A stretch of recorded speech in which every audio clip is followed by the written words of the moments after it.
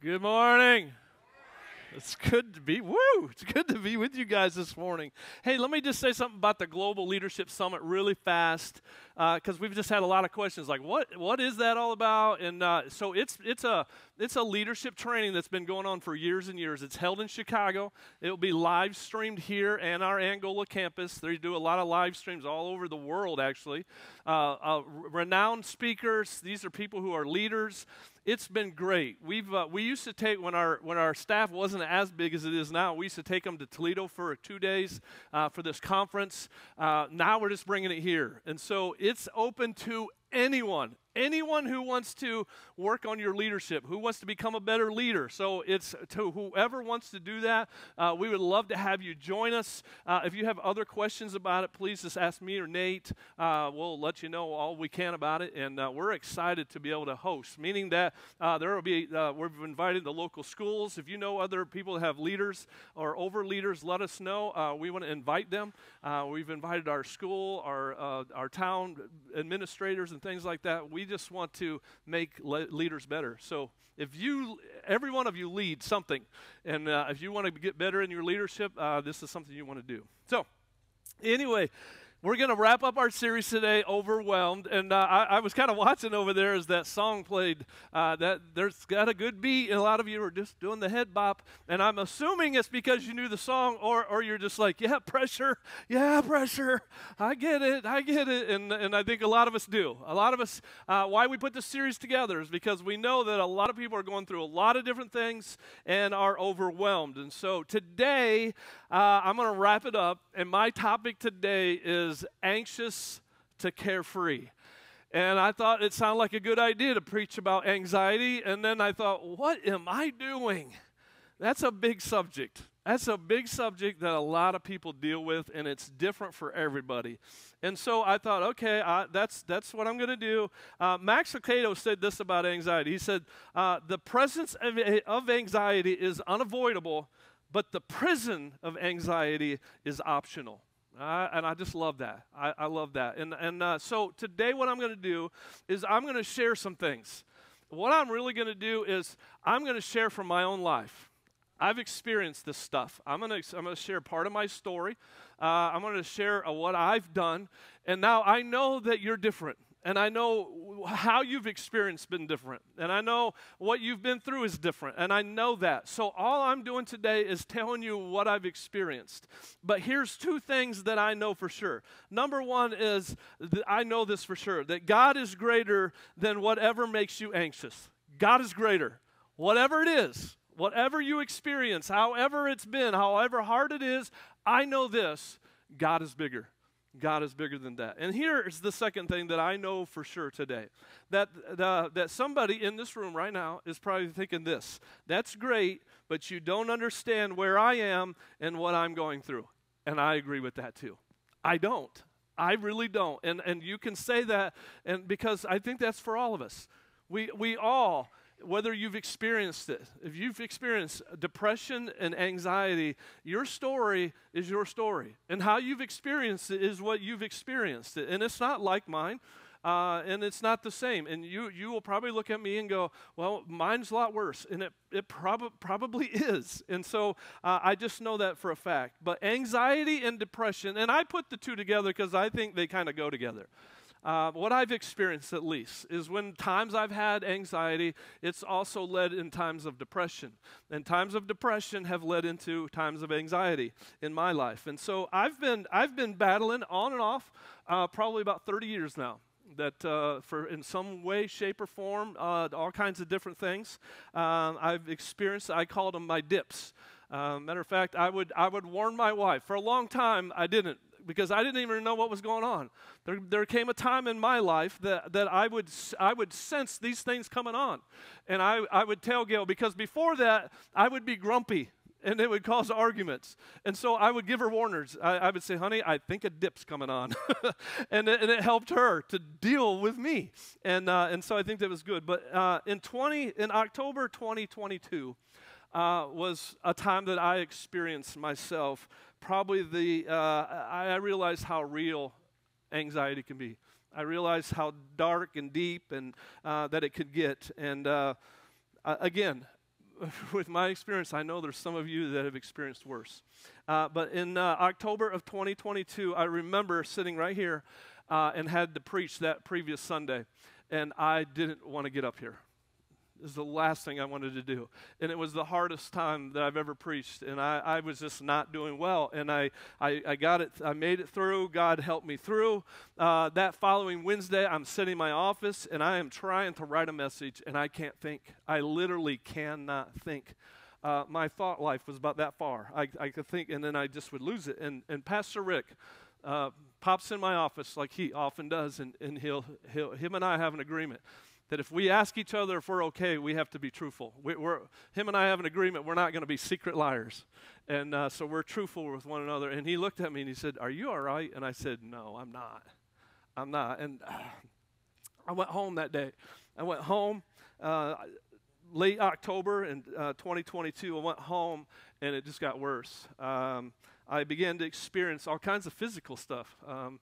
The good thing was I had previously, just before this, had a lot of tests ran. Just tests like I do a Heart Smart. They do that through Parkview. I'm not advertising it, but I would do it if I were you. I did that. I had a bunch of blood work done. A lot of things were done, and so I knew I was pretty healthy. And why am I feeling like this? I began to have numbness in my feet. I experienced vertigo on a regular basis. I was shaking to where I couldn't stop. Blurred vision. I would literally go from the bed to the couch, and that was about it. I didn't want to see anyone, and Rick wouldn't quit coming to my house, which is good. I was so glad he would, but man, I just didn't want to see anybody, and he was relentless, and I love him for it. And I just thought I was losing my mind. I really did. And my doctor, I was talking to him, and he knew all these other tests that I'd had, and he said, "Well, let's do a brain scan." I thought, "Oh, I don't think there's anything there." And good news, there was. Good news. We're not going to talk about the size, but it was there. So anyway, just a lot of the tests. None of this stuff made sense. None of it made sense. That's anxiety. Nothing makes sense. There was no reason for it. And so I found myself, which by the Lord's leading, Gail and I found this place in Chicago called the Meyer Clinic, and end up in this clinic for 3 weeks. And it was humbling, very humbling, but good. I felt like I was where God wanted me, and a lot of neat things happened there. And so I started coming out of it. I got home a couple of days before Christmas that year, didn't get to participate at the church and anything. In January, came back to work, and slowly started back into some things. And then I had an experience that I want to share with you this morning. This is just, again, this is my story. I don't claim to have the edge on knowing how to deal with anxiety and depression. I only know what I know. I only know what I've experienced, and you can argue a lot of things, but you can't argue my story, and it's my story. And so I want to share those things with you. And, I understand. I have a lot more compassion for people now who go through depression, and I think when you experience it, you do. Sometimes if you've never experienced that, sometimes you look at people and you wonder. You're like, and are they putting it on? Are they? And I'm telling you, they're not. They're not. It's real. It's real stuff. And when you fall into that hole and you start having crazy thoughts and crazy symptoms, and you start wondering, am I crazy? Am I just downright crazy? And I want to tell you this today, that there's craziness in it, but you're not crazy. You're not crazy. If that helps any, you're not crazy. You may feel like it, but what I want to do is I want to share two things. One is a what, and the other one is a who. Now, there's no hiding who the who is, right? I mean, when you're ever in a church and a question's asked, the answer is always Jesus, right? That's always the answer. So you're not going to be surprised by the who, but I think I want to just bring it a little bit differently. But anyway, I want to talk to you about a what and a who. And the what is what I did. What happened to me in the midst of it. Again, I said that I've dealt with this for about 30 years. I've been on medications. I'm for medications. They're good. I'm excited, and listen, this is for me right now, not for anybody else. In January, when I had this event happen to me, I felt like I was supposed to go off all medications, and I've been off of them for 2 years now. I'm doing some thank you. I'm not saying this that you should do that at all. That, again, this is my story, okay? And so I do some natural stuff, and there's a lot of things that you can do. If you type it into Google, there's all kinds of stuff you can do for depression and anxiety. You can exercise and eat right and dance. They say dancing's good. I just can't dance. But anyway, but I don't know what that comment was, but it's all right. But anyway. Even if you don't experience anxiety and depression, praise God for you. Praise God. I'm so glad that you've never had to. But listen, I think in the things I'm going to share today, it's something you could grab too. No matter what, I don't have anything earth-shattering today. I don't have anything that nobody's ever talked about today. I'm going to tell you what happened in my circumstances and why I am where I am today, because I feel like I'm the healthiest that I've been in a long time. And so here's the what. This is what I did. And some of you are going to look at me and go, well, about time you did that. And that's okay. That's okay. But this is what I did in mid-January. And what happened to me was, I was sitting in my office and I was listening to a teaching by another pastor, and what he had to share just hit me like a ton of bricks that day, and it literally changed my life and changed how I see things today. And so what happened was I decided. I heard this scripture. This scripture came up, John 8:32. Then you will know the truth, and the truth will set you free. And I thought that day, you know what? What I've been doing with anxiety and depression for years was I just kind of wait until it passes. I just kind of lay low until I come out of what I would call a dip. And that's how I dealt with it. And I realized that I wasn't challenging it. And I read that scripture, I heard that scripture, and I'm like, that's what I'm going to do. I'm going to start challenging my depression and my anxiety with truth, because I didn't do it. I don't know, those of you who have experienced it, anxiety is a liar. It will tell you all kinds of stuff about you that's not true. And I would just sit there and wait it out and wait until I got over. And I thought, no longer. I'm starting to fight this stuff with the truth, and so that's what I decided to do. I said, okay. I mean, even simple things. I just want to try to make this simple for you. There was times where I had anxiety, where if I walked into a group like this, if I had to walk in front, I wouldn't do it because I would feel like you're all looking at me. That's a lie, right? Because none of you are looking at me. And so I would face it with truth. I would say to myself, is that true? Byron, is that true about you? And I'd be like, no. And I would begin to fight it like that. But, which we all know, it's spiritual warfare, right? So 2 Corinthians 10 says, the weapons we fight with are not the weapons of the world. On the contrary, they have divine power to demolish strongholds. And that's exactly what anxiety and depression is. It's a stronghold. It will take you farther than you're willing to go. It'll keep you farther or longer than you're willing to stay. It's a stronghold. And yet we have weapons, and it's truth. Verse 5 says, we demolish arguments and every pretension that sets itself up against the knowledge of God. So I would start to say, is that what God says about me? And I'd be like, no. I had this discussion. I don't know if you ever saw me talking to myself, but that's what I was doing. I was taking my anxiety and putting truth to it, going, is that true? Is it true? And it says, we demolish arguments and every pretension that sets itself up against the knowledge of God, and we take captive every thought to make it obedient to Christ. That's what I started to do. Everything that started going through my head, I started making it obedient to Christ. Does this line up? And if it didn't, I'm like, it's gone. I'm not giving you a second. It's just gone. And I don't want to make that sound like it's easy, because it's not. But that's what I started to do. And it goes on. It says, we take captive every thought to make it obedient to Christ, and we will be ready to punish every act of disobedience once your obedience is complete. And I'm just telling you, a revelation hit me in my office that day. I realized, and I know I should know this. I know some of you are going, oh, come on, Byron, you've been our pastor and you didn't know this. I knew this, but something happened on that day. And this, I didn't see this visual, but I'll show you. Nate, could you help me a second? You're going to be the enemy, okay?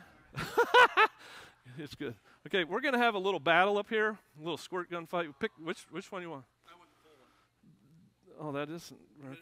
All right, you go down there.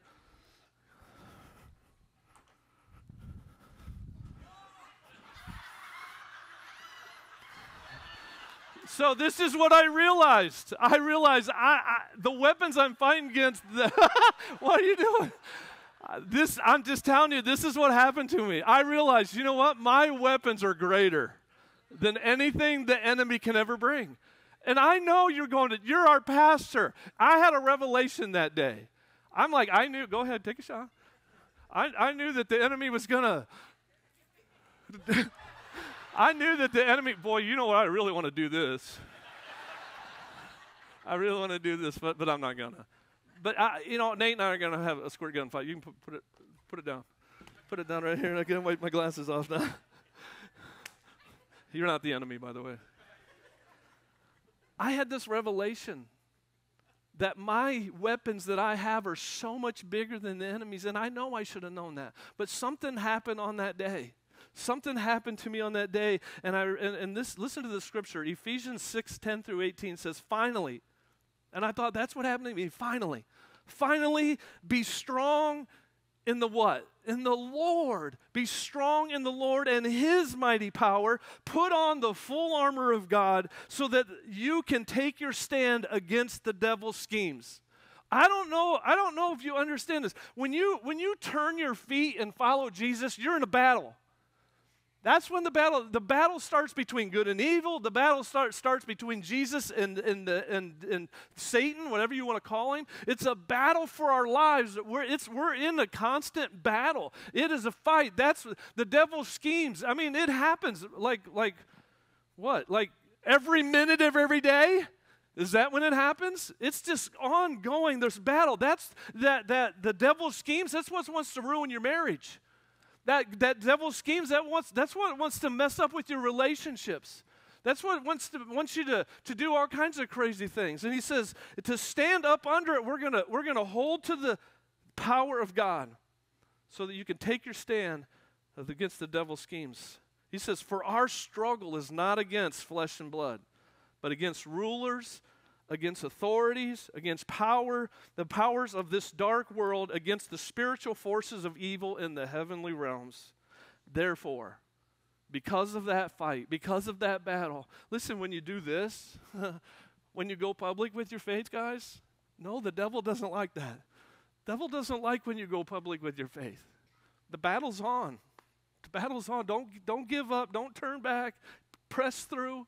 Press on. It says that, therefore, because of this warfare we're in, therefore put on the full armor of God so that when the day of evil comes, you may be able to stand your ground, and after you have done everything to stand. Stand firm then with the belt of truth, buckled around your waist, with the breastplate of righteousness in place, and with your feet fitted with the readiness that comes from the gospel of peace. In addition to all of this, take up the shield of faith, with which you can extinguish all the flaming arrows of the evil one. Faith. We're going to talk about that in the next series. 17 says, take the helmet of salvation and the sword of the Spirit, which is the Word of God. Listen, you hear us talk about this all the time. You've got to be in the Word. Listen, you definitely can't fight anxiety and depression outside of this thing. This is it right here. It's your answer. It's what we talk about all the time. That's why we we do 714s. That's why we tell you, get in the Bible app with us. Get in the Word of God. So listen, even if you don't fight with anxiety and depression, get in the Word. I don't know what's ahead for you. I don't know, but now's the time. Now's the time. Don't wait until you're in that dark place because it's hard. It's hard. I remember Zeb was asking me, he goes, man, I bet in that dark time you really relied on your life verse. And I said, dude, I couldn't even do that. I couldn't even do that. Now's the time. People, get in the Word now. Break open your Bible. find some way to get into your Bible and read what it says. He says, and that's our weapon. This is our sword. This is what we fight with. And then he says, verse 18, and pray. Pray in the Spirit and on all occasions with all kinds of prayers and requests. With this in mind, be alert always and keep on praying for the Lord's people. It's a constant fight. And the Bible talks about our minds. Listen, anxiety will attack right here. It'll make you think crazy stuff. That's why the Bible says in Romans, says renew your minds. Philippians says think on these things. Joshua says meditate on God's word. Proverbs says guard your thoughts.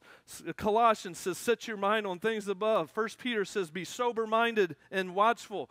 2 Corinthians says take every thought captive. There's many, many verses that say right here, listen, everything we do starts right here. Every action we take, it always starts with a thought. And when our thoughts are crazy and we're not lining them up to the Word of God, we think crazy things and we do crazy things. So what's important? What you do is important. That's what I did. In 2022, I decided, you know what? From now on, every thought that comes to my mind, I'm going to make it line up to the Word of God. And that's what I've been doing for 2 years. And I know I'm slow. I'm slow, but that's where I'm at. But let me talk to you now about the who. I'm going to read a scripture that probably most of you in this room know. You've heard it sometime or another. Psalms 23. It says, the Lord is my shepherd. I lack nothing. He makes me to lie down in green pastures, and he leads me beside still waters. He refreshes my soul. He guides me along the right paths for his name's sake. Even though I walk through the valley, even though I walk through the darkest valley, I will fear no evil. Well, why will you fear no evil? Because you have a plan? Because you have a book you read? Because you heard a sermon? Because you have a formula? No, none of those. I will fear no evil because you are with me. You are with me. Your rod and your staff, they comfort me. You prepare a table before me in the presence of my enemies. You anoint my head with oil. My cup overflows.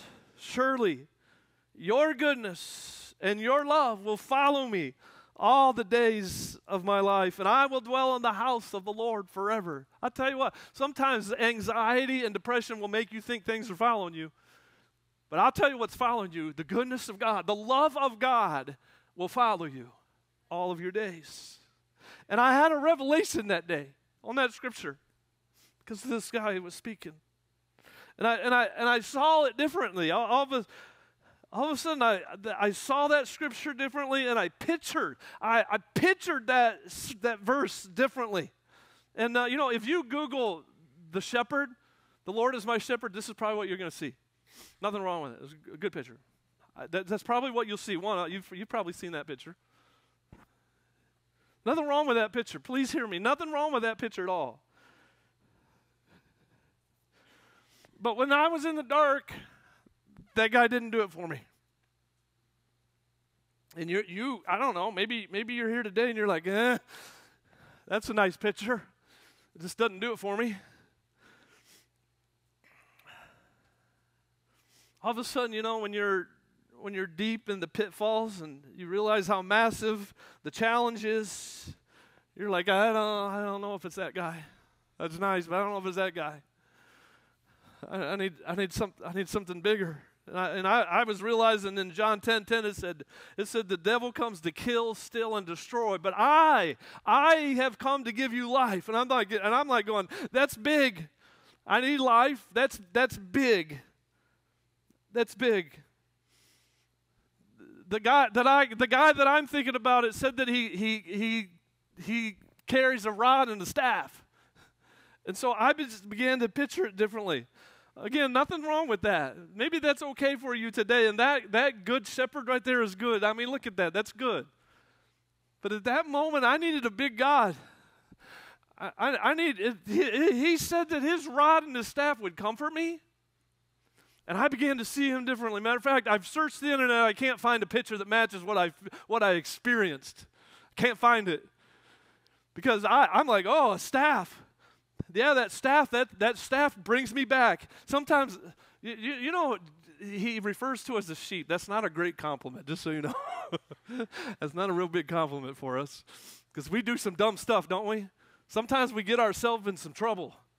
And that staff, he'll pull me back. He'll pull me back. That's the kind of God that I need to see. I need to see. Not only that, but I need to see the God that has the rod in his hand.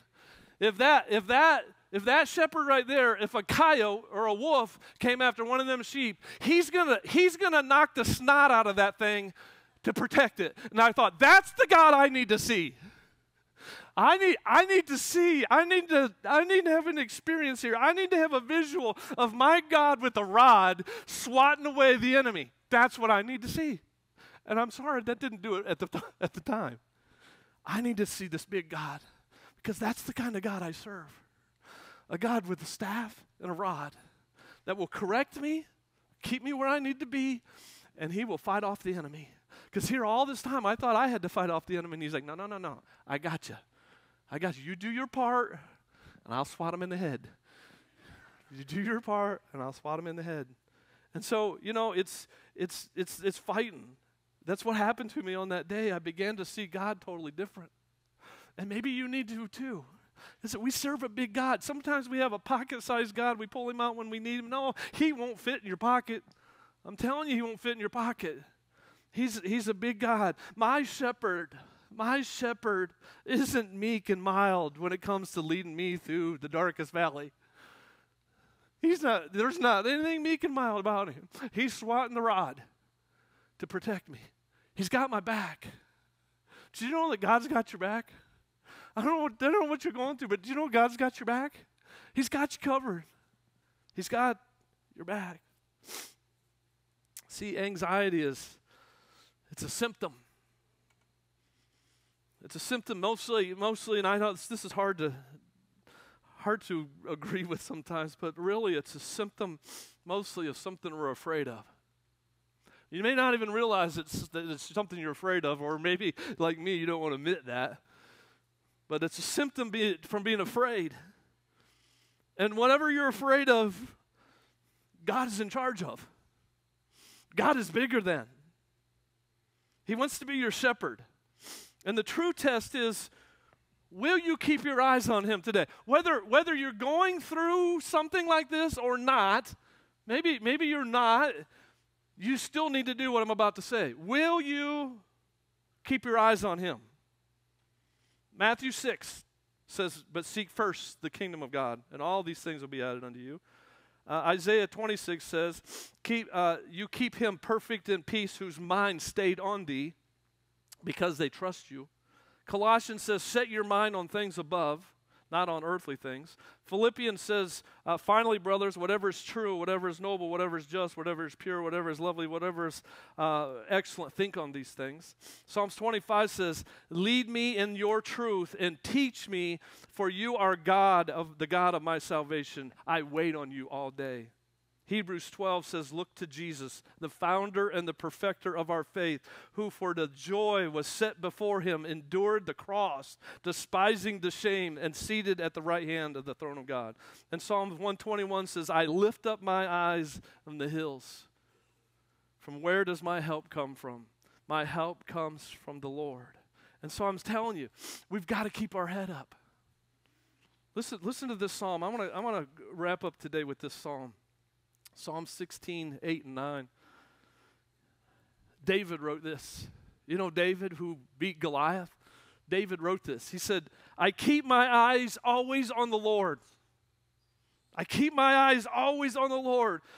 With him at my right hand, I will not be shaken. Therefore my heart is glad, my tongue rejoices, and my body also will rest secure. Because you will not abandon me to the realm of the dead, nor will you let your faithful one see decay.